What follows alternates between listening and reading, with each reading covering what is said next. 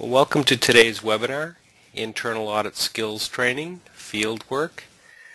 I'm Jim Kaplan, founder and owner of AuditNet, and I'll be moderating this webinar. Joining us is Bill Woodington, principal of Woodington Training Solutions, who will cover Fieldwork today. Let me have Bill introduce himself and give you a brief overview of his background, and then I'll cover the housekeeping items for the webinar, and we'll get right into the meat of the subject today. Bill, if you would. Yeah, welcome everybody. Welcome back to many of you. Again, our webinar today is related to fieldwork. This is a topic out of my new auditor training class. And I'll have my contact information after the webinar today. I teach on-site seminars. I worked for Wells Fargo for 22 years in the audit group, the last 18 of those years as head of learning and development. I'm currently offering 3 internal auditing seminars and 3 professional development seminars. I'd love to talk to you after our webinar today about bringing training into your company. So welcome to everyone. I'm looking forward to our webinar today. Well, thanks, Bill. Before we begin today's webinar, I do need to cover some housekeeping items. There's a little bit of information about me and some information about AuditNet on the next 2 slides. This webinar and its material are the property of AuditNet and Woodington Training Solutions. Unauthorized usage or recording of this webinar or any of its material is strictly forbidden. We are recording the webinar, and if you paid the registration fee, you'll be provided access to that recording within 5 business days. It says 2, but we're leaving 5 business days in order to give us some time to download and clean the recording up. Downloading or otherwise duplicating the webinar recording is expressly prohibited. We also request that everyone fill out the online evaluation questions that you'll see at the end of the webinar. Your feedback is very valuable, so please take a minute or 2 to complete the survey. In addition, because this webinar qualifies for CPE credits, we will be putting up polling questions in compliance with NASBA rules and standards.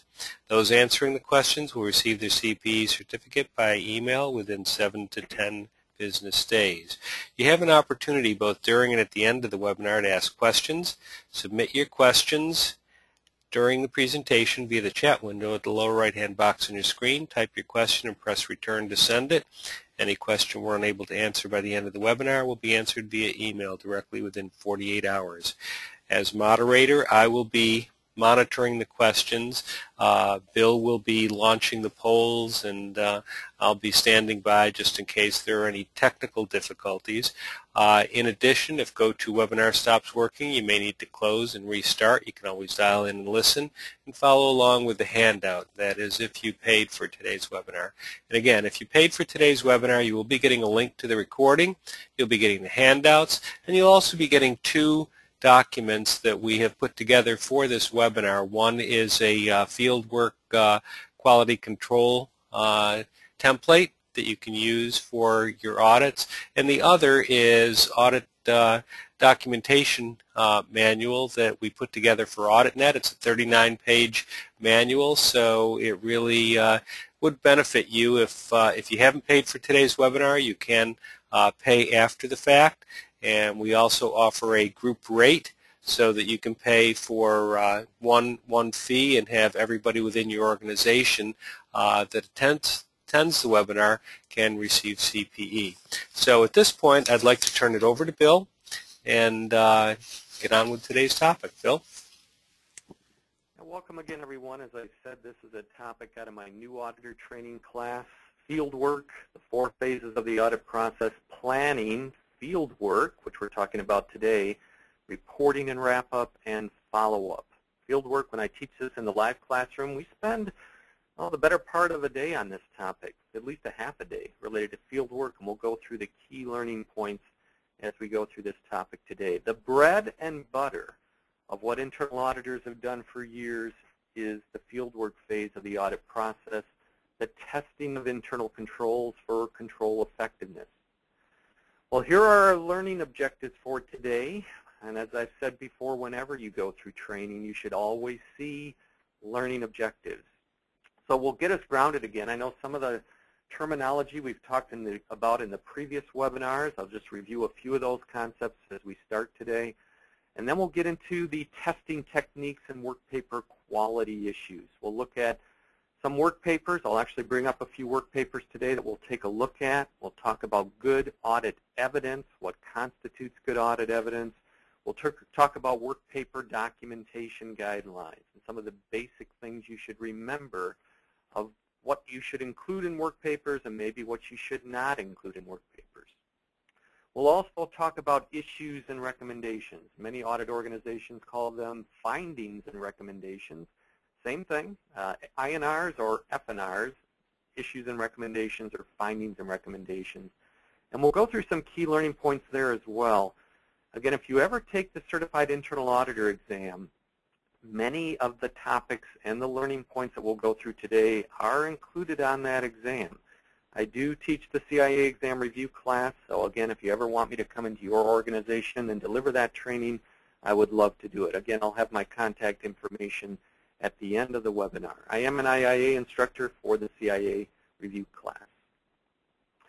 Well, let's start out with some basic concepts that we talked about in some of our previous webinars. As we get into fieldwork now, let's talk about internal control, the difference between control adequacy and control effectiveness. And always remember this. In the planning phase of an audit project, the in-charge auditor is assessing control adequacy. The design of the control. On paper, does this look like a good control? On paper, does this look like this control would have a substantial effect in mitigating risk? And then in the fieldwork phase, what we're talking about today, we look at control effectiveness. Is the control working? And remember, a control could be adequate, but not effective. Remember the example I gave in one of our previous webinars. When I worked at Wells Fargo, I was on an audit one time, and we were auditing the vault operations. And one of the controls we were going to test was dual control over the vault. Now, when we planned the audit, we looked at the procedure related to dual control. This is control adequacy now. The design looked great. In other words, the procedure stated that 2 different people would need to be present to open the vault door. Okay? One person would have the combination, one person would have the key. On paper, this looks like a great control. On paper, control adequacy. This control would be totally adequate in mitigating risk. The risk of what? The risk of theft, the risk of one person getting into the vault and stealing money out of the vault. But now we go to fieldwork and we go to test that control for control effectiveness. Is the control actually working? Does it really take 2 different people to open the vault? And I showed up to watch them open the vault one morning, and sure enough, one person had the key and another person had the combination. And so it looked like the control was effective, and I was about to leave the vault and document that. But before I left, I asked one final question, just out of curiosity. Do you have any spare keys to the vault? And sure enough, they had all of these spare keys kept in an unlocked drawer.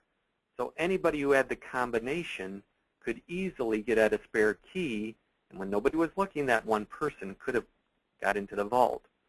The control was adequate but not effective. Remember, in field work, we're always testing for control effectiveness. All right, just to make sure you're paying attention right at the start here, let's launch our first polling question here. And let me put this in front of you here. I'm going to launch the poll for you. Control adequacy refers to which of the following? Let's see how well you do here.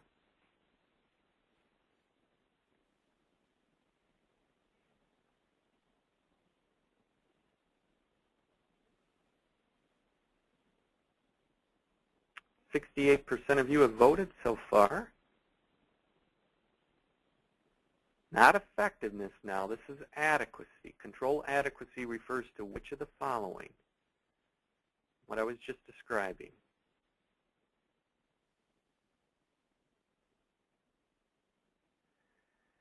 Okay, I'm going to close the poll. A few of you missed this one. Let me share the results here. The correct answer is the third one, letter C if you will, control design. Control adequacy equals control design. Is the design of the control adequate? On paper, is this a good control? Based on the design, does it look like this control would have a substantial effect on reducing inherent risk? Okay?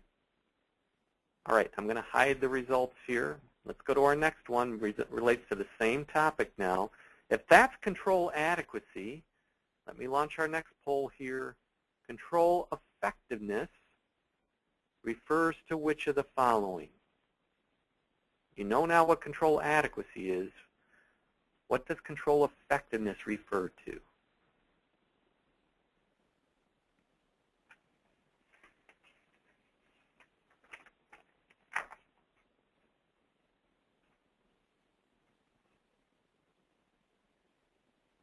"71% of you have voted." I'll just leave the poll open here for just a little bit longer.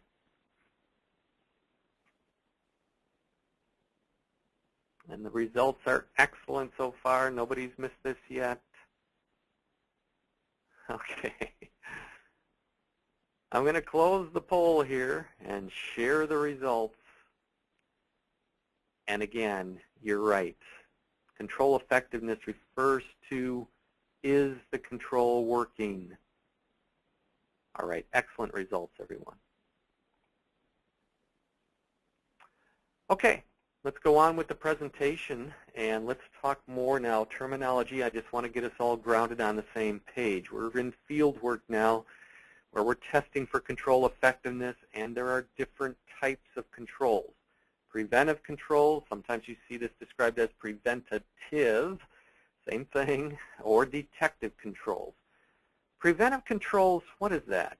They prevent something bad, if you will, from happening. Detective controls detect something bad that has already happened, just in layman's term, putting it in some language here. An example, and you see some examples on this PowerPoint. For example, segregation of duties, the control I was just describing over the vault, where it requires 2 different people to open the vault. That prevents one person from getting into the vault and stealing money out of the vault. Detective controls, like reconciliation, will detect a problem after it's already occurred. For example, when I was at Wells Fargo, I remember one time there was a large fraud, and it related to a general ledger account, like a clearing account, where items would come into the general ledger account and then should have gone out of the general ledger account within a day's time. Well, nobody was reconciling this account, and someone was manipulating this account for fraudulent purposes. Once the reconciliation control was implemented, this fraud was detected. Unfortunately, it went on for a long time, but it was detected after the fact.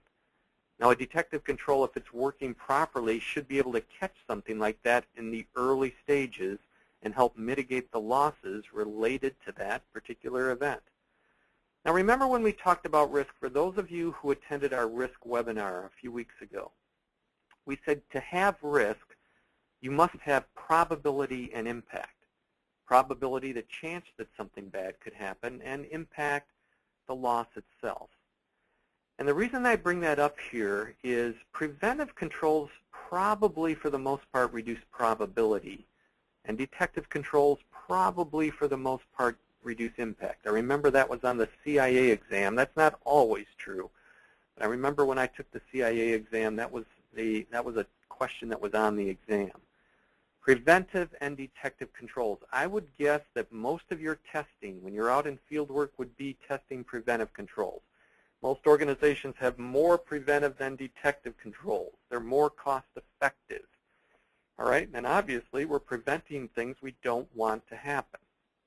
But anyway, preventive controls and detective controls, and one of the things that will happen in the planning phase of an audit is the in-charge auditor will actually identify the controls the business has in place and flag the control as either preventive or detective. It actually helps in the testing of those controls if we know if it's a preventive control or a detective control. It helps us write audit programs for testing control effectiveness. Remember, a learning point today, in fieldwork, you're always testing for control effectiveness. And what is control effectiveness? Is the control actually working? Does it really take 2 people to open the vault door? Well, here's some IIA standards related to fieldwork. And in our webinar on Monday related to internal auditing basics, We looked at some of the IIA standards. We went out to the IIA, the Institute of Internal Auditors, that's what that acronym stands for, website. And you should have this on your favorites, www.theiia.org is the Institute of Internal Auditors website. www.theiia.org is where you'll get at the IIA standards. The first tab on the left will allow you to launch the standards. And I won't spend a lot of time on the standards today. Again, just wanted you to remember there are standards for our profession that relate to field work. We talked about COSO, the Committee of Sponsoring Organizations, the components of internal control at our webinar on Monday. And the bullets you're seeing under 2120A1 are what controls should be doing if they're working. These are the COSO objectives that help organizations achieve their objectives related to reliability and integrity of financial, operational, and information. Controls help ensure the effectiveness and efficiency of operations, ensure the safeguarding of assets, and controls help ensure compliance with laws, regulations, etc. If controls are working, those bullets that you're seeing there, that's what should be happening. Remember the components of internal control that we talked about on the webinar on Monday that COSO defined: control environment, risk assessment, control activities, information and communication, and monitoring. Those 5 components of internal control should be in place, and we're testing here in Fieldwork to see if those controls are actually working. Now, we'll talk more about some of these standards here in just a little bit, specifically 2310, identifying information, where it says that auditors must identify sufficient, reliable, relevant, useful information. We'll talk about what that means here in just a few minutes. All right, again, these are some of the standards that relate to fieldwork. Well, if you ever had an internal auditing class in college, you may have had a textbook by Lawrence B. Sawyer. You know, a pioneer in the field of internal auditing, and his book, The Practice of Modern Internal Auditing, is on the shelves of many internal audit organizations. In fact, if you go to the IIA bookstore, you'll notice the new 6th edition has just come out. And it's an authoritative reference manual guide on the expectations for what we do here in the internal auditing profession. And I just took a little piece, I won't read all this to you, a little piece about testing. You know, testing what? When I was at Wells Fargo, we had test documents. We had an electronic work paper system, Lotus Notes we used at Wells Fargo. And when we were in Fieldwork and we were documenting the testing of internal controls, those documents were titled test documents. Why? Because we're testing for control effectiveness. The procedures we're applying are helping us determine, is the control actually working? Is the control effective? All right? And if you don't have this book on your shelves in your audit group, you might want to recommend buying one. It's a great resource to have on file, especially if you have new auditors who are not familiar with the internal auditing profession.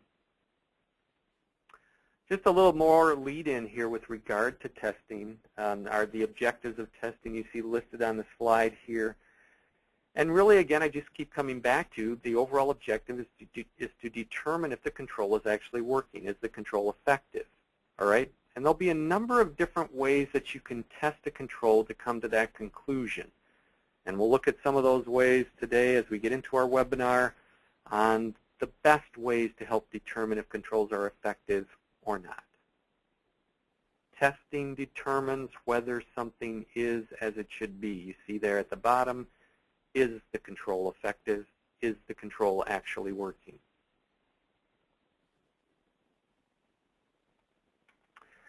Well, here we go with some different testing techniques. Observing or observation was the one I just described for you in the example I gave with the vault. Actually watching them open the vault.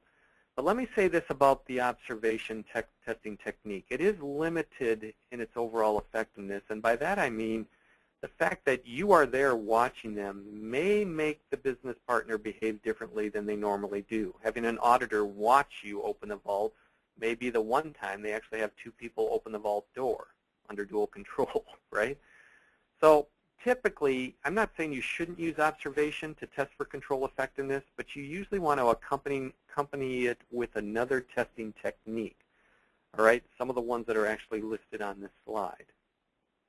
Questioning is a testing technique. Now next week, and I hope all of you are signed up to attend our webinar on assertiveness training, a behavioral topic next week, but we'll also get into some interview skills topic, asking questions to a business partner, interviewing business partners.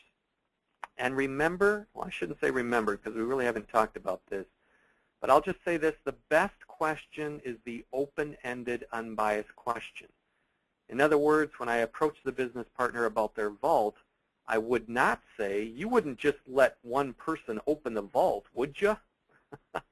That's biased. It's letting them know that one person shouldn't open the vault. And it's a closed-ended question. They could answer just yes or no. They'd say, no, no. What's a better question? Tell me how you open your vault, or what procedures, let me put it in a question form, what procedures do you use to open the vault, right? Open, unbiased, I don't know what they're going to tell me. We'll talk a little bit more about some of the others here in just a minute, the analysis technique, verifying technique, and you know, an old adage in the audit profession is trust but verify.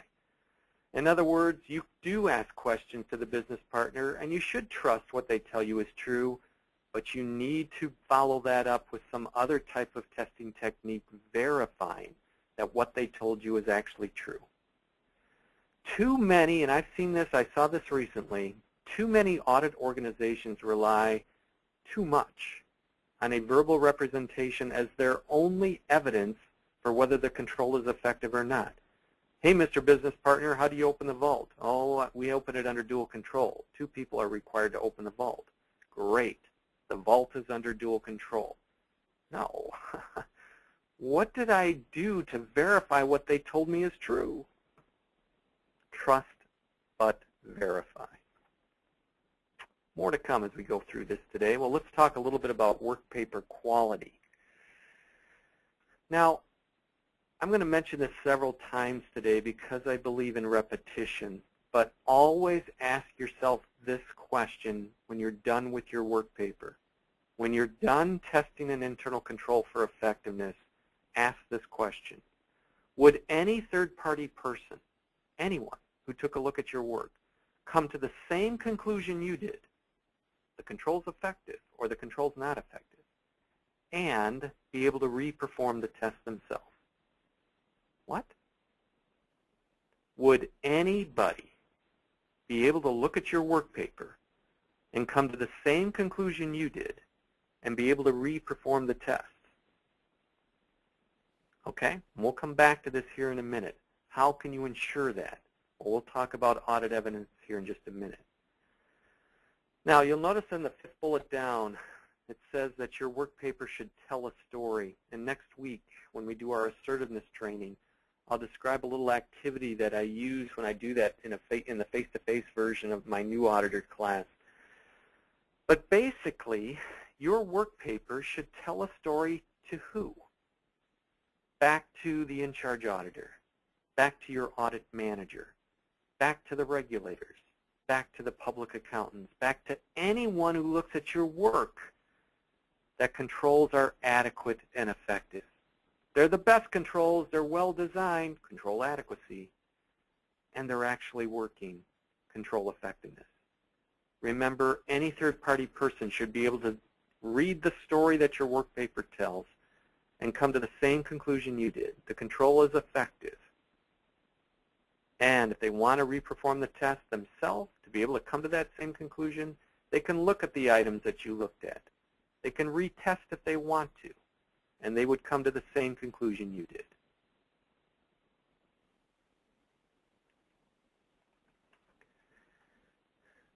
Now, we'll be talking about work paper documentation in our webinar, and you'll notice as I go through the PowerPoints, I'm not a big believer in reading bullet by bullet. I hope you appreciate that. I mean, I always hated that. I can read the bullets.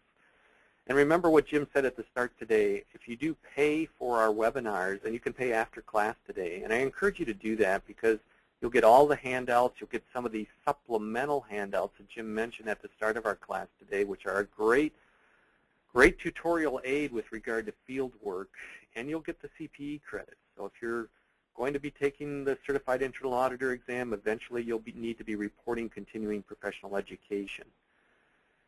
And you'll get the recording for our webinar today as well. But again, work paper quality, what constitutes work paper quality?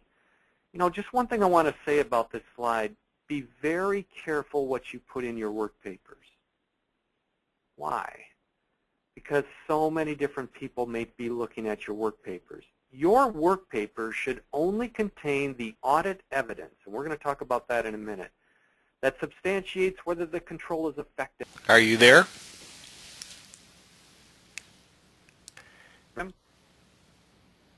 Did you want to say something, Jim? No, it seems like we lost your audio. Oh, can you hear me now? Yeah, we can hear you now. You might want to repeat that. You bet. Sorry about that. So again, what I said was be very careful what you put in your work papers. Don't include a lot of background information. When our regulators at Wells Fargo looked at our work papers, on a 10-page work paper, 9 of the 10 related to background information. It had nothing to do with the testing of the control. If you want background information in the work paper, put it in a different document. Remember, your work paper should stand on its own with related to testing the effectiveness of the control. As you see in that first bullet, a third party should be able to recreate the test and arrive at the same conclusion. Okay, let's talk about audit evidence. Now, if you do take the Certified Internal Auditor exam, I'll just go out on a limb here and guarantee you this will be on the exam. Audit evidence is sufficient, competent, relevant, useful. Good audit evidence has these 4 criteria. And you know, they'll ask this in a number of different ways. Just commit this to memory, that audit evidence has 4 attributes. Good audit evidence: sufficient, competent, relevant, useful. And let's take a look at what each of these actually means. Sufficient information, and again, I'll let you read what's under sufficiency first, but really it just comes back to, do you have enough information to satisfy the objectives of the test? In other words, to prove whether the control is actually effective or not. And any other person would come to the same conclusion based on the amount of evidence that you have in your work paper. Now, sampling comes into play here. I know some audit organizations have been criticized for small audit samples. And we won't be talking about sampling today, but that is something I covered in my new auditor training. When I was at Wells Fargo, we had a sampling tool that actually calculated a statistical sample size. We used a 95% confidence level and a certain level of precision to generate a sample size based on the number of items in the population and the level of risk. So you don't have to use statistical sampling, but you want to have enough items in your sample, enough evidence, let me put it that way, that proves to anyone that the control is effective or not. Now, maybe the most important of the 4, the one at the bottom here, competent. The best evidence possible. I mean, you could have sufficient evidence. In other words, you've got a lot of different audit evidence here, but it may not be good evidence. It may not be competent evidence. Let me give you an example of competent evidence. You looked at an original document, not a copy of a document. You yourself watched them open the vault. You didn't just take their word for it that the vault was under dual control. Always ask yourself this: what is the best evidence possible, competent evidence, that will prove if the control is effective or not? To anyone, remember, that looks at your work papers. Competency of evidence. The best evidence attainable, the best evidence possible. The third of the 4, relevant. It relates to the objective of the test. We're testing the effectiveness of controls over the vault, or whatever the case may be. The reason, now this may seem like an obvious thing. I've got kids, and when they were younger, they would say, "No, duh, Dad." You know, I don't know if you have kids that ever said that to you, like, "Don't you get it, Dad? Doesn't everybody get that?" Like, relevant. Don't people understand that? Why even talk about it? But I've actually looked at work papers where they've had a lot of audit evidence sufficient now in their work papers, but it just didn't really relate to what they were trying to prove. It really wasn't relevant to the testing objective. The auditor really didn't understand the best way to test for the effectiveness of the control. Audit evidence must be relevant to the testing objective. And again, here in just a few minutes, we'll look at a work paper and we'll look at the objective statement. And the final of the four, useful evidence, it helps the organization meet its goals. It's useful to the organization. And remember our discussion on COSO from the webinar on Monday, where we said that management should have good information related to whether the controls are effective or not, and they should monitor those controls to make sure that they're working. This isn't just our evidence from an audit standpoint. This is management's evidence as well that the controls are adequate and effective. So just a review here, good audit evidence has four criteria: sufficiency, enough evidence; competent, the best evidence; relevant, it relates to the testing objective; useful, useful to the organization to ensure that risks are mitigated, to control adequacy and control effectiveness. All right, here is our third polling question today. And let me just launch this poll, and then we'll take a look at it. Audit evidence consists of all of the following except which one? You're looking for a false answer here. Which one is not one of the four?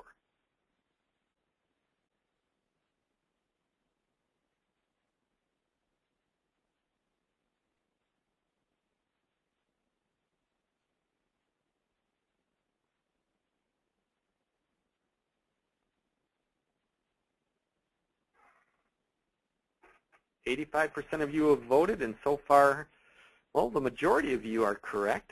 We've got one that's not.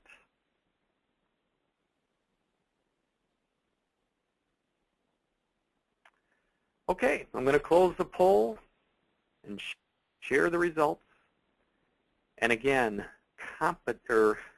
defined, I should say, the last one is not one of the four. Sufficient, competent, relevant is, and what is the fourth one? Useful. Defined is not one of the four. Good job. Good job, everyone. All right, let's go back to the PowerPoint here. Now, just a few other things before we take a look at some work papers here. All audit evidence must be approached with healthy professional skepticism. In other words, is this the best evidence possible? And could this be an indicator of impropriety, like fraud? Again, we're not really talking fraud today, but again, in your normal course of work, would you be able to identify something that doesn't look right? You know, our best auditors are usually the people that need to have the answers to the who, what, when, where, why, and how questions, or they won't move on. When I think of my 22 years in internal auditing, and I think of our best auditors, they were the naturally inquisical types, okay? They needed to have the answers to those questions. Inquisitive types, all right? And they were not easily satisfied.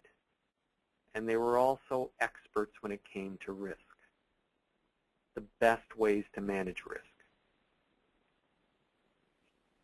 Okay, just a little bit of information more information with regard to audit evidence. We've had auditors I know that I've worked with that had to testify in courts of law. That's where I go back to. Be careful what you put into work papers.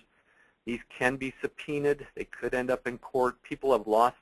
An example was I remember where someone was fired. They lost their job because of the audit, and they basically said it was unfounded. They sued the company for discrimination or something like that, and they brought our work papers into court to see what we had documented. Again, you never know who's going to look at your work papers. But remember what we talked about. Would any third-party person basically come to the same conclusion you did?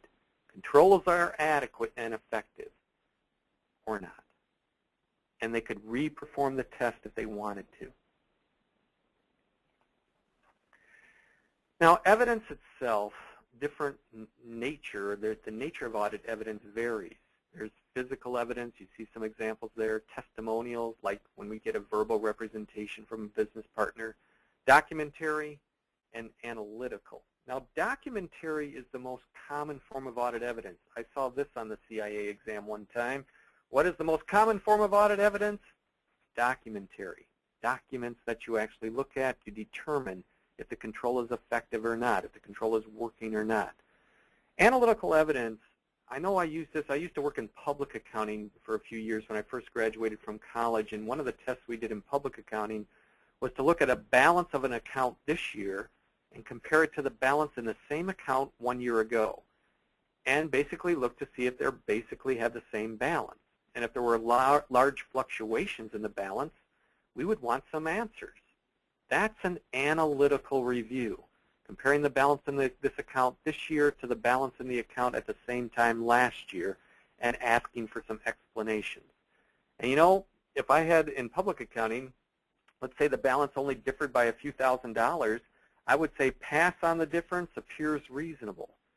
But when I came into internal auditing, the perspective changed totally. That few $1,000 difference could be the tip of the iceberg to a bigger problem. So we use analytical techniques in internal auditing as well. They're widely used in public accounting. But remember, the most common form of audit evidence is documentary evidence. Before we look at some work papers today, remember this. Audit work, remember, by that I mean remember that work papers need to stand on their own and anyone would come to the same conclusion you did. I know I've said that too much probably, but that they are clear to anyone, concise, complete. Now, one of the seminars I teach is a business writing class. It's titled Writing to Achieve Results, and you know, I teach it extensively right now for audit organizations. It helps you write audit reports better, engagement letters, but it's really a business writing class. And it really gets at clarity and conciseness of thought and expression. What? One of the things we talk about in that class is whatever you write, and certainly in work papers, that you are clear and concise in your writing. Clarity and conciseness of thought and expression. Because the problem many people have when they write is they lack clarity and conciseness of thought and expression. And in that class we talk about how to achieve that. And your work paper certainly should reflect that. Be careful, as I said, what you put in work papers. A lot of people think more is better when it comes to work papers. That is not always the case. Remember, you only want to include in work papers what satisfies the objectives of the test. Is the control effective or not? And this is the wrap-up before we start taking a look at some other work papers here. Before we get into this a little bit further, again, I just want you to remember this from this little segment of our webinar today. Remember, that was a key learning point, that any third-party person can re-perform the test and reach the same conclusion as the auditor who originally performed the test work.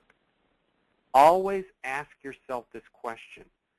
If you were the auditor doing this, can you answer it yes? If you're an in-charge auditor reviewing work papers, can you answer this question with a yes?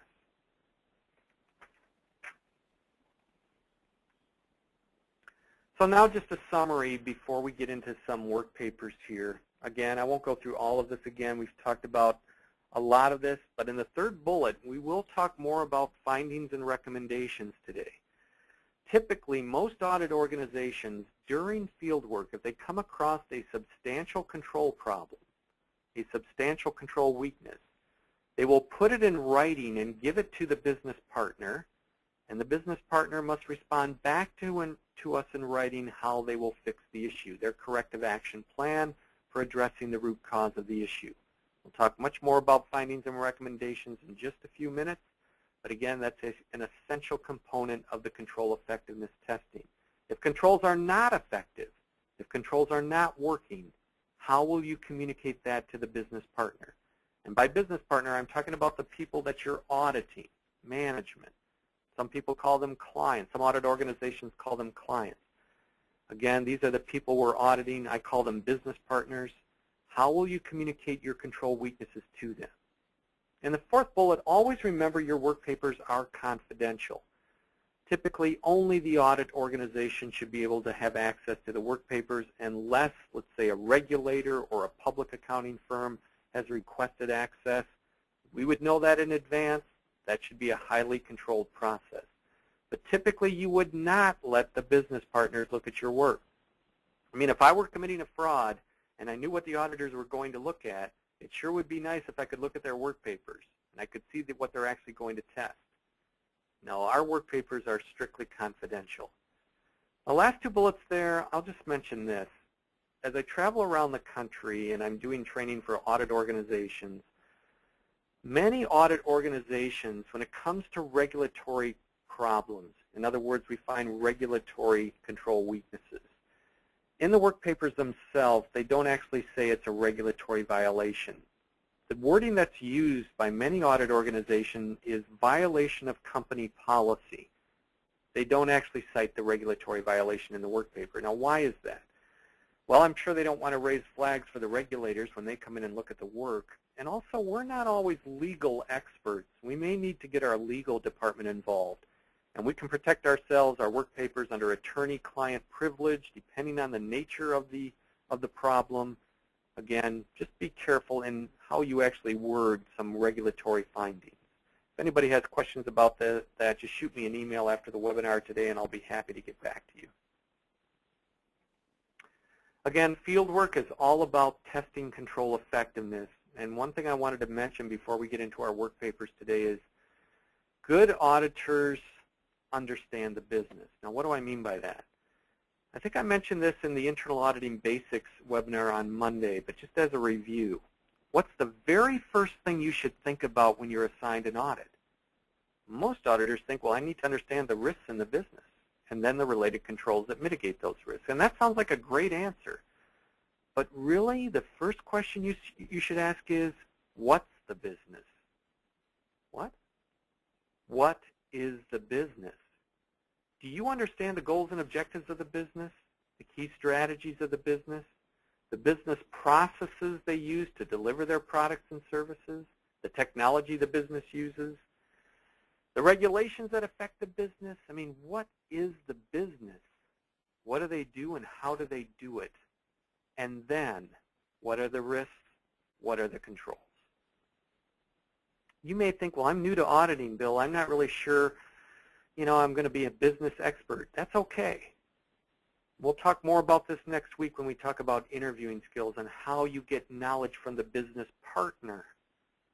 But eventually, you will have good knowledge of the businesses you audit. Our best auditors are risk experts.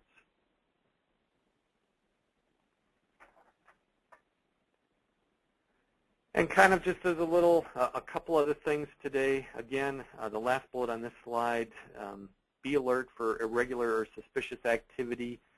Could you identify a red flag of fraud? I mean, I don't want you leaving our webinar today to think that's your main objective when you're in field work, is to identify fraud. No. But in the normal course of your work, could you identify a suspicious activity and get somebody else to take a look at it? An investigator or a legal person, okay?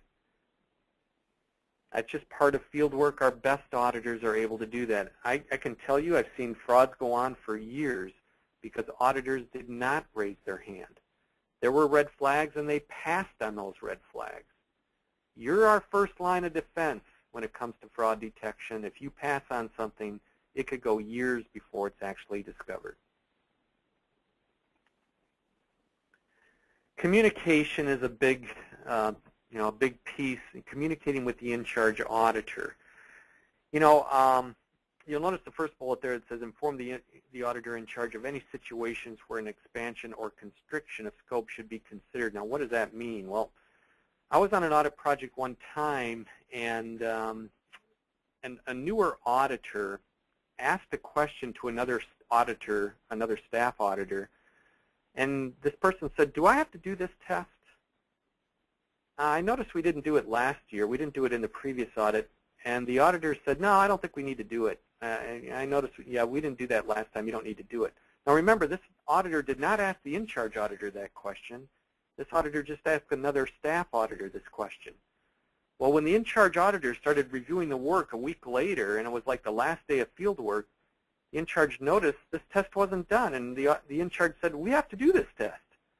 And the auditor said, well, this other auditor said I didn't have to do it. No, no, we have to do it. There's significant risk here related to this control. Always, always, when it comes to scope, you go through the in-charge auditor. If you have any doubts at all whether you need to test the control or expand testing or reduce testing, you work through the in-charge auditor, who may work through the audit manager, who may work through the chief auditor in making a final determination. Okay? Okay, let's take a look at some work papers to emphasize some of the things we've been talking about today. And I'll kind of jump back and forth now between the PowerPoints and the work paper itself. I'll just show you some generic examples of work papers today to emphasize a few critical points. Most work papers will have the risk statement and the control statement as part of the work paper. Now remember, the work paper is really where you're testing the effectiveness of the control. The control is mitigating a certain risk. So there should be a statement with regard to what is the risk related to the control. In other words, what risk is the control designed to mitigate here? So I would recommend most work papers have a risk statement and the control statement, and then you test the effectiveness of the control. Remember this, we talked about this in our risk webinar a few weeks ago. A well-written risk statement can help you sell your recommendations to the business partner. In other words, when you're testing the control effectiveness, if the control is not effective, you go to the business partner and you say, hey, Mr. Business Partner, I noticed this control is not working. The example I gave in our risk webinar was, hey, Mr. Business Partner, I noticed you're not reconciling this account. The business partner could come back to you and say, well, I don't care. I don't have time. And the mistake most auditors make, remember this? The mistake most auditors make is they try to sell their point of view based on a policy. In other words, they tell the business partner, well, don't you know there's a company policy that requires you to reconcile? But the business partner may still come back and say, you didn't hear me. I don't care. I don't have time. Now, what should you say if you're the auditor who uncovered this control weakness? Here's what can happen if you don't reconcile. Here's what can happen if this control is not working. We just had a $7 million fraud because they weren't reconciling a similar account. Oh, yeah, you have to reconcile here. Remember this, you always sell your point of view. You always sell your recommendation based on risk, not on a policy, not on some criteria. Okay? Well-written risk statement should help sell your recommendations to management and identify the controls that should be in place. And now the control statement, it should help you assess the adequacy of the control. Remember control adequacy, the design of the control? On paper, is this control a good control? And help you decide how to test for the effectiveness of the control. Work papers should include a risk statement and a control statement. Well, let's take a look at some of the work paper components here. And again, I'll kind of jump back and forth between the PowerPoint and the work paper itself. So let's go to a work paper here. And just showing you an example, many audit organizations use Lotus Notes. So I just pulled one out of the Lotus Notes software here that you can see as an example of a work paper. Remember I said earlier, work papers are often called test documents. Why? Because this is where we test the control effectiveness. And here's an example where at the very top of the test document, you see a risk description and the control description, just what I was talking about. But let's talk about the objective statement and the testing steps themselves. So I'm just going to go to the objective statement of a work paper. And as you see there, it says, and this is on the PowerPoint, the test objective in the test document should be stated in terms of evaluating the effectiveness of the controls and assisting management to mitigate risk and achieving the following objectives. A well-written objective statement should be directed at direct the auditor to test the effectiveness of the control. Look at the example there. This relates to business continuity planning, and the objective of this work paper is to determine whether the business continuity plan, backup recovery procedures, and testing effectively, control effectiveness, right, ensures timely recovery of operations in the event of service disruption. There should be an objective statement in the body of every work paper. Now let's go to the test steps section. Just going to go down here to another test document.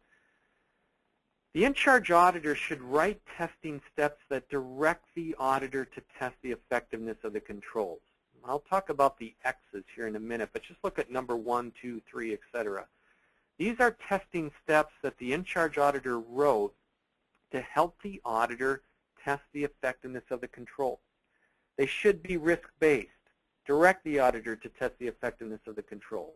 Going back to the PowerPoint here for a second so you can see that. And prompt the auditor to identify, analyze, evaluate, and record audit evidence and results, as well as utilize data analysis techniques wherever possible. Direct the auditor to test for control effectiveness. That's always the objective with testing steps. Let's go to the next piece of our work paper here. And let's talk about the source and scope sections of the work paper. Let me go back to a work paper here. So in any good work paper, I'm just going to go back up here to the top of the work paper. There should always be a scope section related to that particular work paper. Now, what do I mean by a scope section of a work paper? The scope section should include the source of your information, like the names, titles, you see there, of the team members talked to, and the names, dates of documents, reports that you're going to review, and who did you obtain those reports from. It should also include information with regard to your audit sample. What's the total population? How did you select your sample? How did you come up with your sample size? Here's a learning point for you today. The scope section of your work paper should provide any third-party person information with regard to how you were going to satisfy the objectives of the test. What was that? Your scope section of your work paper should show anyone how you set out to accomplish the objectives of the test. Who are you going to talk to? What are their titles? When did you talk to them? How did you pick your sample of items to test? Anybody should be able to look at your scope section and know how you set out to accomplish the objectives of the test.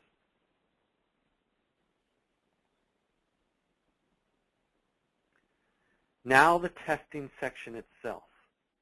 And let's go back to the work paper. We talked about audit evidence. Also, let me just talk about an attribute testing here for a minute. Many audit organizations, when they create work papers, will set up like an Excel spreadsheet for testing control attributes. Reconciling is a good example. In other words, if I was the in-charge auditor and I wanted you to test controls related to reconciling, I might set up an Excel spreadsheet and have separate columns for each control I want you to test. Like, was the reconciliation prepared by someone who didn't make entries to the account? Was it approved by someone who didn't reconcile the account? Was it prepared timely, etc.? The different controls that reconciling requires. So I do recommend that. I mean, this can really help direct the auditor to make sure they're testing the right controls and documenting how they actually test those controls. But what if the control is not effective? And this is that last bullet there, and we'll talk much more about this in just a few minutes, where it comes to exceptions and issues. Let's go back to the work paper for just a second. So I want to make sure everybody's with me here. You're the auditor doing this test. What happens if you come across control weaknesses? In your work paper, you should do something to flag the control weakness. Many audit organizations use like red X's. So for example, I know this isn't in color today, but X1 would be the first control weakness I identified. X2 would be the second control weakness I identified, and X3 is the third control weakness I identified in this area of testing, in this work paper. Okay, and many audit organizations will classify control weaknesses with regard to significance. Is this a big deal or not a big deal? Look at X1 there. 1 of 45 loan documents were not being placed in the proper file.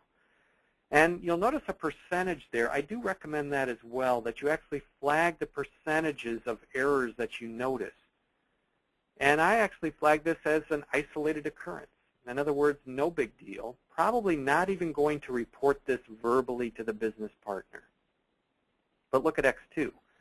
5 of 45, 11% of everything I looked at was a problem. 5 of 45 loan documents were not properly approved.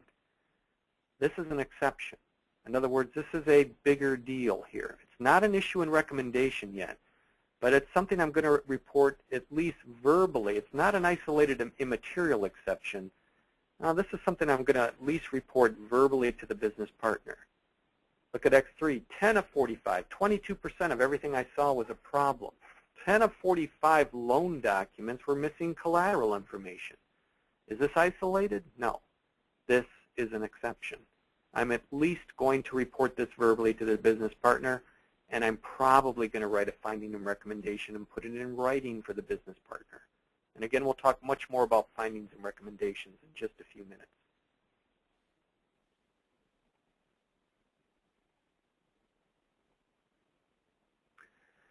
Now, source documentation. Now, what does this mean? If you do come across control weaknesses, do you keep copies of those control weaknesses in your work papers? Well, the answer is yes. Should you keep copies of everything? Probably not. Now, what do you mean by that? Well, many audit organizations use electronic work papers, so you could actually scan examples in a scanner, examples of what you saw as a problem, and you could embed that electronic document right in the electronic work paper. And I actually recommend that. At least a couple examples of what you saw that was a problem. But remember, any third party should be able to re-perform the test, so your sample should be well documented that if they wanted to, they could go back and pull those other problem items and look at the documentation for all of them if they wanted to do that. But my advice would be at least have some examples of control weaknesses that you actually identified and include those in the work papers, either electronically or as hard copy documents.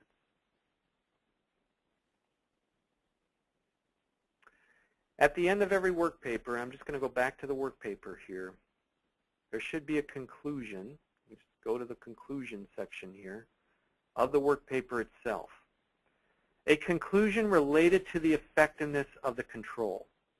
Is the control effective or not? Now, some audit organizations use like a 5-tier rating scale. Because they have a 5-tier audit rating, they'll have a 5-tier rating scale at the bottom of every work paper that says controls are either strong and effective, effective, generally effective, all the way down to ineffective. You don't have to do that. The main thing I want you to remember is this. You need to have a conclusion statement at the bottom of your work paper that concludes on the results of your testing. Is the control, or are the controls, if you tested multiple controls, are they effective or not? And here's my rationale for why. Let's go back to the PowerPoint here. And again, just some definitions for if you did go to a 5-tier work paper system, what each of those ratings might be for your conclusion statement.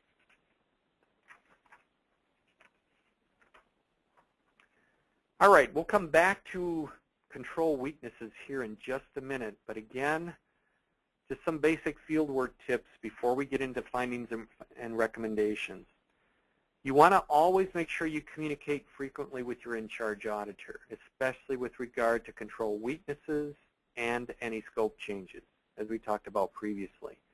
You should also communicate frequently with the business partner. Now, let me just say this. When I was at Wells Fargo, we would send out a survey at the end of the audit to our business partner, the people we just audited, and asking for feedback on us. You know, what did they think of the auditors that were on the audit engagement, and what did they think of the audit itself? You know, most of the comments we received back from the business partners were extremely complimentary, extremely positive. But do you know the one comment that was not always complimentary? They criticized us for lack of what? Lack of communication. You know, the business partners don't understand our audit process. When you identify a control weakness, they may think it has a substantial effect on the audit report rating when really it's a minor control weakness.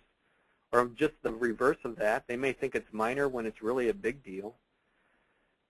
They don't understand how you're going to write the report and how you come up with the audit rating. They don't understand the follow-up process, that you're going to come back and do more testing to make sure that they fix the issues we identified. Communicate, communicate, communicate with the business partners. You cannot over-communicate with the business partners. And also, by the time the business partner receives the audit report, any control weaknesses should have been discussed with them numerous times. No surprises by the time they receive the audit report. You cannot over-communicate when it comes to communicating with the business partner. If you do receive review notes, that third bullet on this slide here, be sure you address those review notes in the work paper, in the test document itself, so that nobody else who looks at the work paper would have the same question. And as we said earlier, always be alert to indications of irregular or suspicious activity. You are our first line of defense. Hopefully you would be able to recognize fraud if fraud were evident in a work paper. All right, just some basic fieldwork tips.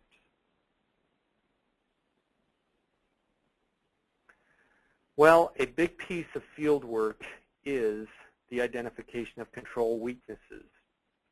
So why do I have this slide that says killing a spider?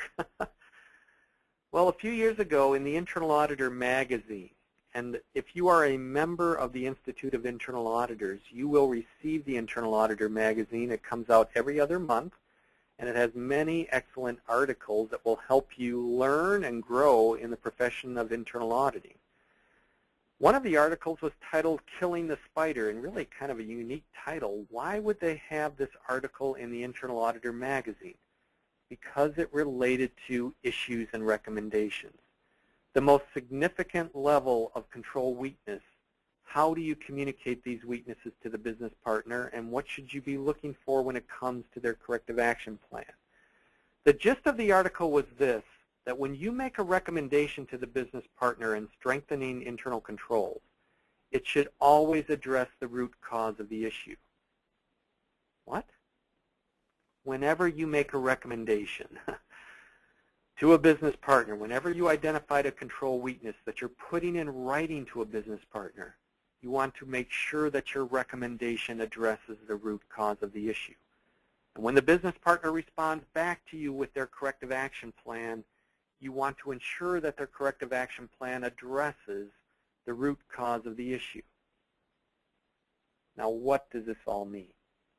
Well, let's take a look about this a little bit further. Why would they call this article Killing the Spider? Because it's really the difference between, if you use a spider analogy, actually killing the spider itself so it could never make any more problems for us, no more webs, or just cleaning up the webs and not killing the spider. Because you know if you just clean up the spider webs, let's say you're cleaning your basement or something, and you don't find the spider that caused the webs, you're going to come down into that basement a few weeks later and you're going to find those webs back again, right? You know what I'd like to think about when I look at this slide? Have you ever gone to the doctor? You've got some pain, let's say, and you go to the doctor and you say, hey doctor, I've got this pain. And what does the doctor say? Well, here's a drug. Take this drug and call me if you don't feel better. And you come home, like I came home one time from a doctor's visit, and my wife said, what happened? And I said, well, the doctor gave me this drug. And she said, yeah, but why do you have that pain? And I said, I don't know. You know, he just said, take this drug. It's like he just treated the symptoms, but he didn't address the root cause of the issue. Because just because I take an aspirin or Tylenol or ibuprofen or something like that, that doesn't tell me why I had the original pain. It just masks the pain. It doesn't get at the root cause of the issue, right? Maybe it's a bigger problem here. I don't want them just giving me a drug. Before I take the drug, I want to know why I have the pain. And this is the essence of what you have to keep in mind whenever you're communicating a control weakness to a business partner. Hey, Mr. Business Partner, you're not reconciling your general ledger account. Remember what I said, they'll come back, I don't care, I don't have time. You sell your point of view based on risk. We just had a $7 million fraud. But my recommendation for how to fix this issue is going to get at the root cause as to why you weren't reconciling. You didn't understand the reconciling policy. My recommendation is you provide training to all your staff on the reconciling policy, because that recommendation is going to get at the root cause of the issue. Why weren't they reconciling? Because they didn't understand reconciliation. Okay, you need to provide training on the reconciling policy. Kill the spider. All right? You always want to ask yourself this question: what is the root cause of the issue? Do you understand the root cause? And then, does your recommendation address the root cause of the issue? One other thing on this slide here before I move on. Too often, as you see in the second to the last bullet there, auditors focus on the conditions but ignore the causes. And too often, the last bullet there, auditors simply compare what the auditor area is doing with what the policy states it should be doing. Remember in one of our previous webinars, I said many newer auditors are viewed as just a bunch of checkers. They're just a bunch of checkers. They're just people that check for compliance with some policy, but they really don't know why the policy exists. They really don't know why the control exists. In other words, what is the underlying risk that control is designed to mitigate? You need to be able to identify the risk and know the best ways to mitigate risk when you're making recommendations to the business partner. If you don't understand the underlying risk, how can you make a recommendation as to the best way to mitigate that risk? What is the best control they should have? You don't want to just be a checker. Hey, I'm just checking to see if they're reconciling to comply with the policy. Because if they're not, I want to be able to sell my point of view based on risk, just as I was talking about. When we have control weaknesses, it's generally a breakdown in one of the 5 COSO components. Remember, those of you who attended the Internal Auditing Basics webinar on Monday, the 5 components of internal control that should be in place. In other words, if companies are managing risk appropriately, the 5 components of internal control as defined by COSO are control environment. What is that? Culture, tone at the top, code of ethics, the base of the pyramid. A strong culture that the management of risk is essential to the success of our company. Risk assessment. Management identifies the risks in their business. Management assesses those risks, knows how significant those risks are. Control activities. Management identifies the best controls, control adequacy, and understands that those controls are working, control effectiveness, in the management of those risks, in the mitigation of those risks. Management has good information and communication. They have information that tells them if controls are working or not. They have communication amongst their people that people understand their control responsibilities. And management monitors their controls on an ongoing basis for any changes in their businesses to make sure those are the best controls for mitigating risks and the controls are actually working. The 5 COSO components.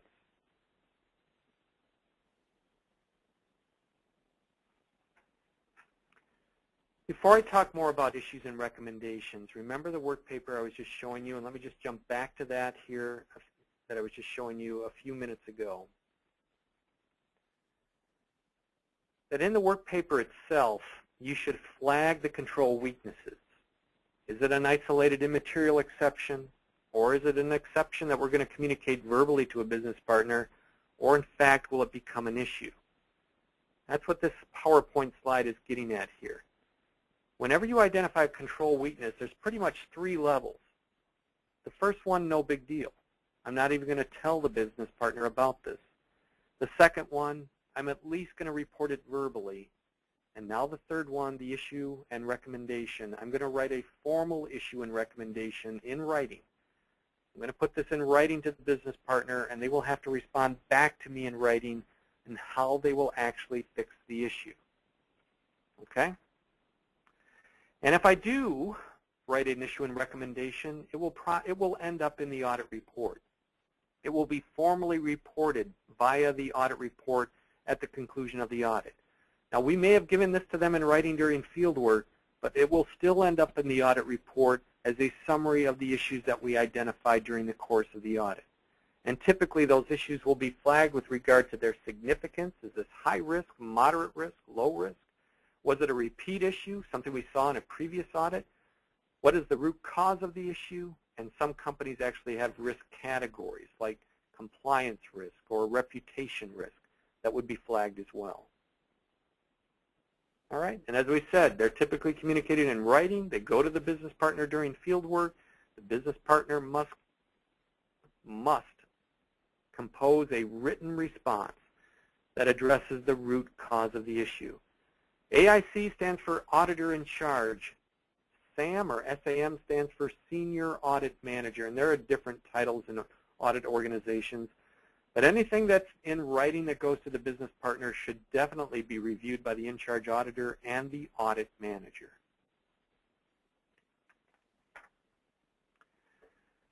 Now, when you do write an issue and recommendation, you should validate it with the business partner. Now, what does that mean? You should go to the business partner and say, Mr. Business Partner, I noticed you weren't reconciling this account, for example. Should this account be reconciled? And he may say, or she may say, yeah, definitely. Or should this reconciliation have been approved? Yeah, definitely, because I noticed it wasn't approved. You just want to validate that the business partner is in agreement with you that we have a problem. You just want to validate with the business partner that when I identified this control weakness, you agree that it is a problem. It is a control weakness. And when I do write this as an issue and recommendation, you see there under management response.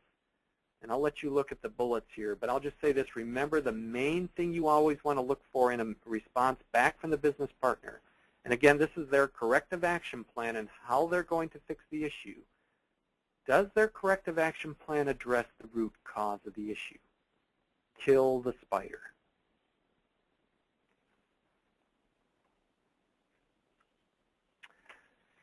Okay, I'm going to go to our issue, a little bit more on our issue and recommendation, a key learning point today. So I skipped past a couple slides because we had already talked about that with regard to exceptions and issues. And let's focus on, again, the most significant level of control weakness, the issue and recommendation. Now remember, some audit organizations call these findings and recommendations, so F&Rs instead of INRs, the same thing.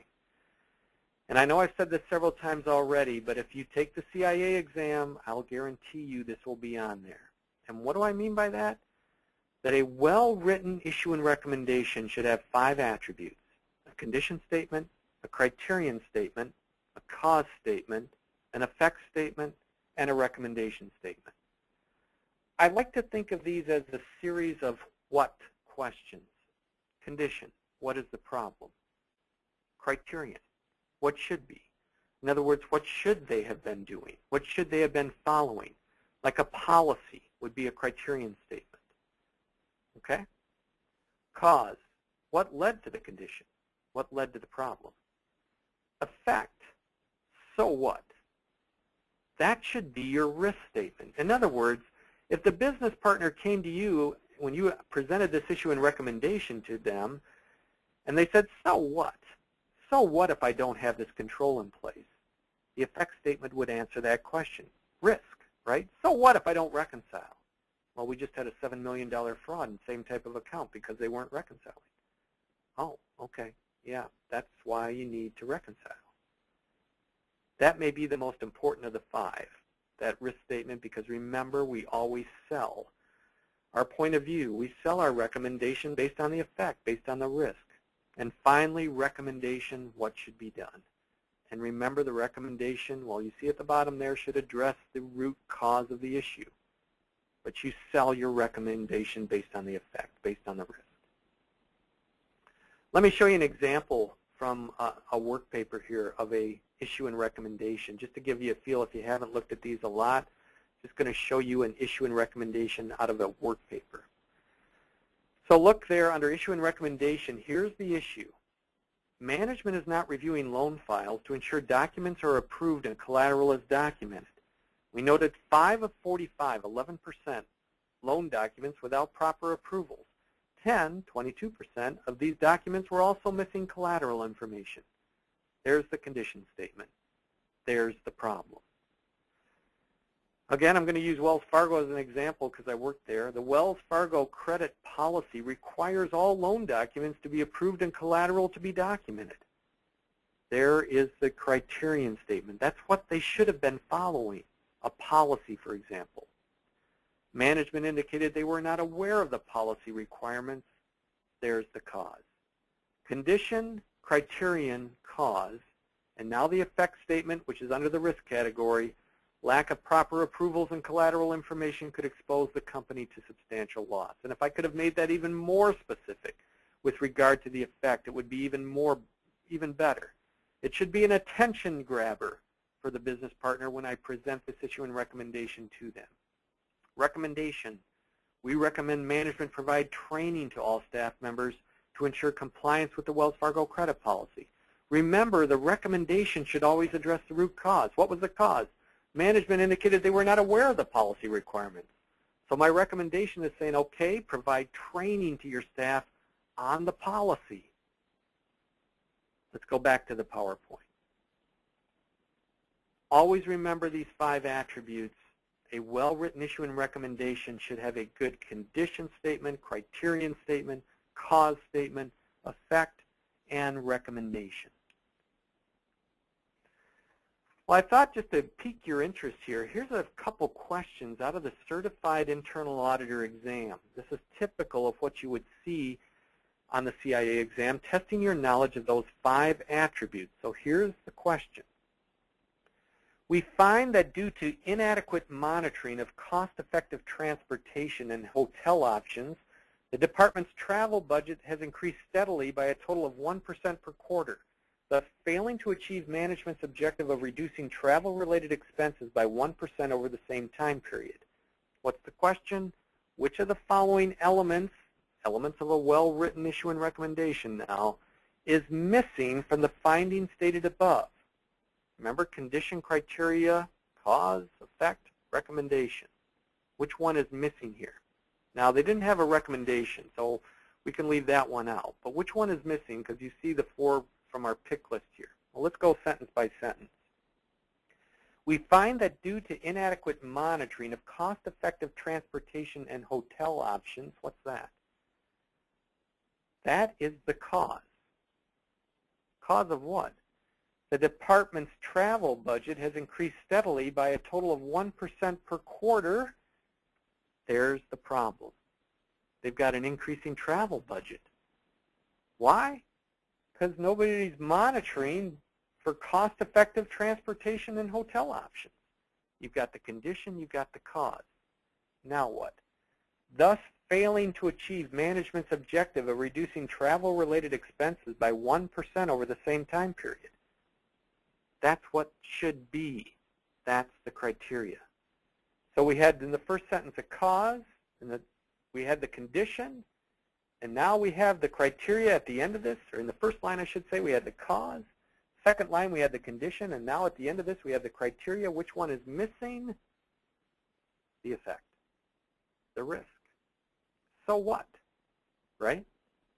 That's what the risk statement has to answer. Remember what I said, if you go to the business partner and the business partner says, so what? Who cares if I don't have this control in place? The effect statement, the risk statement, should always answer that question. Here's what could happen if you don't have the control in place. Here's another one from the CIA exam. Late charges were waived on an excessive number of delinquent installment loan payments at the Spring Street branch. We were informed that late charge waivers are not approved by an officer. Approximately $5,000 per year in revenues is being lost. In order to provide a better control over late charges waived and loss of income, we recommend that a lending officer be responsible for waiving late charges and that this approval be in writing. Which of the following elements of a deficiency finding is not properly addressed? Same question now. Which of the following criteria is missing? Which of the following elements of a well-written issue and recommendation is missing? Well, again, let's go sentence by sentence. Late charges were waived on an excessive number of delinquent installment loan payments at the Spring Street branch. What is that?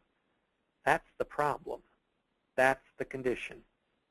We were informed that late charge waivers are not approved by an officer. There's the cause. Approximately $5,000 per year in revenues is being lost. There's the effect. Which one of these is missing? The criteria. Okay? The criteria statement is missing here from the issue and recommendation. So just to back up here, because this is an important learning point today with regard to our topic with regard to fieldwork. Well-written issues and recommendations, always remember, should have a condition, criterion, cause, effect, and recommendation statement. All 5 should be in place. I like, as I said, to think of them as a series of what questions. Big learning point here, you always sell your recommendation based on the effect. So what if I don't have this control in place?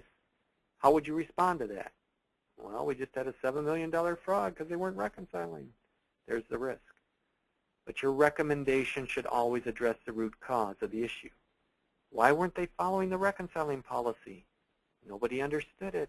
Okay, let's have some training on the reconciling policy. Kill the spider with the recommendation. Get at the root cause of the issue, and when you do receive management's response back, be sure it addresses the root cause of the issue. All right, let's go to our last polling question today, and I'll just put this up in front of you.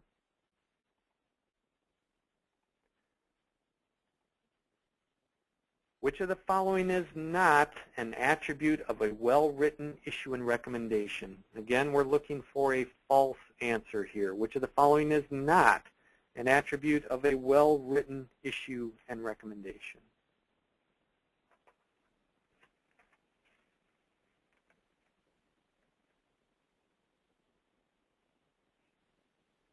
And I'll just leave this poll open. 64% of you have voted so far.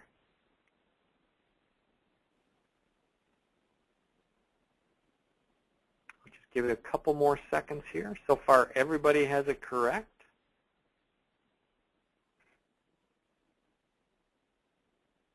Again, you're looking for a false answer.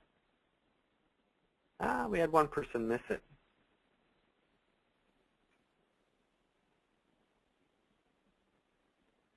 All right, I'm going to close the poll and share the results. The correct answer here is validation. That is not one of the components of a well-written issue and recommendation. What are the components? Condition, criteria, cause, effect, recommendation. Again, if you ever take the CIA exam, I will guarantee you it will be on there. And before I open this up for questions, just a couple other things. Remember, once you're done writing an issue and recommendation, you probably should flag it with regard to risk. Is this a low-risk issue, moderate risk, high, or possibly a very high-risk issue? The reason we do that is it can actually affect the way we follow up on issues. In other words, at the conclusion of the audit, once we issue the audit report, and once the business partner has completed their corrective action plans, we will go back and retest to make sure that the issues have been corrected. And so if you were on the original audit, you may actually go back and do further testing to ensure that they've fixed the issue. For high-risk issues or very high-risk issues, we're typically going to go back pretty much right after they complete their corrective action plan. But for low-risk issues or moderate-risk issues, for those, we typically would look at those during the next scheduled audit project. Okay, so for high risk, very high, we're going to go back and do testing before the next audit, typically within maybe 30 days of the date they completed their corrective action plan. For lower risk issues or moderate risk issues, we may wait until the next scheduled audit to actually take a look at to make sure that they fix those issues. Okay, so at this time, Jim, I'm going to open this up for questions. And I just want to thank everybody today for joining our webinar. Again, this is my contact information. You can always reach me at bill@woodingtontraining.com. I'm offering 3 audit seminars, new auditor training, that's what this topic was from today, auditor in charge training, and I am an IIA instructor for CIA exam review. I teach also 3 professional development seminars, writing to achieve results, which I talked a little bit about today, I'm a Ken Blanchard instructor for Situational Leadership 2, and I have a Leadership 101 class that relates to team building. Again, I'd love to come to your organization and deliver on-site training. Please contact me and we can talk further about that. And if you have any questions with regard to the webinar today, please don't hesitate to contact me. With that, Jim, I'll open it up to you and to any questions that may have come in. Thanks, Bill. I don't see where we've got any questions that have come in, but I think we have a couple of additional slides that are there. Right, the training without travel. Just wanted to remind everybody that if you attended today's webinar paid and answered all the polling questions in compliance with NASBA standards, you will receive your CPE certificate within 10 business days. If you attended today's webinar but didn't pay but would like the CPE and you met the standards, you can pay the registration fee after the fact. We'll be glad to handle or make arrangements for payment. And if you find that these webinars are providing value-added information for you, either as a new auditor or as an auditor who's looking to freshen up and refresh your knowledge in these topics, we really do encourage you to pay, because we really we will continue to offer these, but we will be restricting access and making some changes to the program as we go down the road. We do have some additional documents that we are distributing today, and we also have a special offer that you can pass on. If you're not the person in charge of CPE for the office, you can pass it on to them. But basically, for one low price, for $300, you can have everybody on your staff participate and receive CPE. And this is, you won't find any other organization that's offering this kind of bargain with CPE.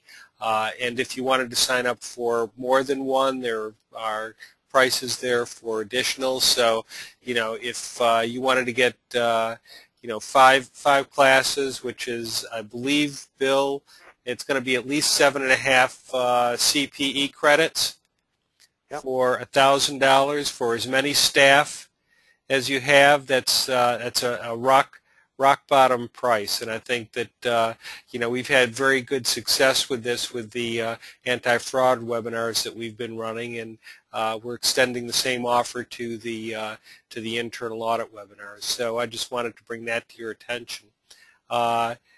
In closing, I'd like to thank everybody for joining us today, and I wanted to thank you, Bill, for putting on another excellent webinar. And everybody that's out there listening, you really need to consider, if you need somebody to come into your organization and put on a presentation. I know Bill is very well respected as an IIA instructor, and he'll do a great job. If you're a financial institution, Bill has got a lot of experience with Wells Fargo, so he can impart some of his best practices that he learned over the years at Wells Fargo and share those with you in a face-to-face setting. So in closing, I'd just like to say that the purpose of our Training Without Travel webinars is to provide you with high-quality, low-cost online alternative training solutions covering timely topics with value-added resources and tools that you can use in your job. We bring the world's best subject matter experts directly to your desktop with timely information. The next webinar in our series is Assertiveness Skills, and we look forward to you joining us for that webinar. So with that, Bill, have a great day, and everybody out there that's joined us, have a great day and a great weekend. Thanks, everyone. Bye-bye. I know.